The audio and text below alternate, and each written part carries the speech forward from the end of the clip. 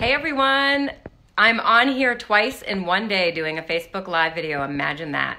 I just wanted to get on and talk to you about this one thing that you can do that will actually, or can actually get you an additional $3,000 to $30,000 in free financial aid for the 2021 school year. Yes, free. That one thing that I'm referring to is appealing your financial aid award.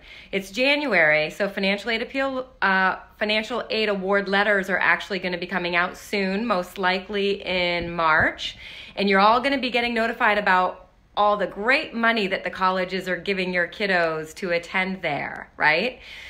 So the reality is those awards are not always great. And what do you do when you get a financial aid award letter and there's a significant gap left over? That means in order for your kiddo to attend that institution, you have to pay $15,000, $20,000, $30,000, sometimes even $40,000 or $50,000 for them to go.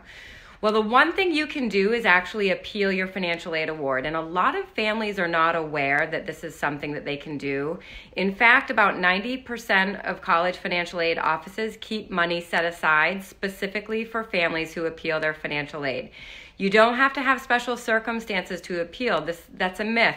If you do have special circumstances and things have changed this year as compared to last, yes, you can absolutely appeal. But if that doesn't apply to you and nothing has changed financially, all the information you submitted on the FAFSA and CSS is accurate, but you're just not getting awarded enough money to for your kiddo to be able to go to that school, you can actually humbly ask the financial aid office to award or give your son or daughter more money through writing an effective appeal letter.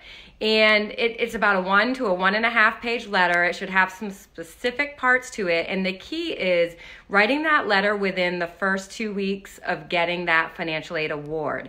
Because as they use the money and they award it to families who appeal, the money depletes. So if you wait, you can really miss the boat on getting that extra money.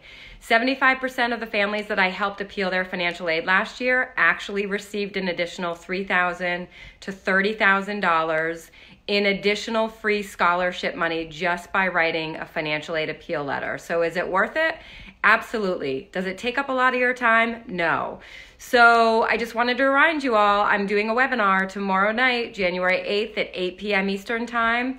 It is a webinar on how to write an effective appeal letter. I'll go over all the ins and outs with you, talk to you about how to organize it and how to write it in a way that will really plead your case and help you get that additional money. I used to work in financial aid for years at public and private colleges and actually review appeal letters on a regular basis. So join me tomorrow night. I'll post the link below. The webinar costs $47. It's actually half the cost of an appeal consult one-on-one session with me. It's live. It'll be about an hour long. We'll spend 45 minutes going through all the information, and then I'll do a live Q&A session at the end.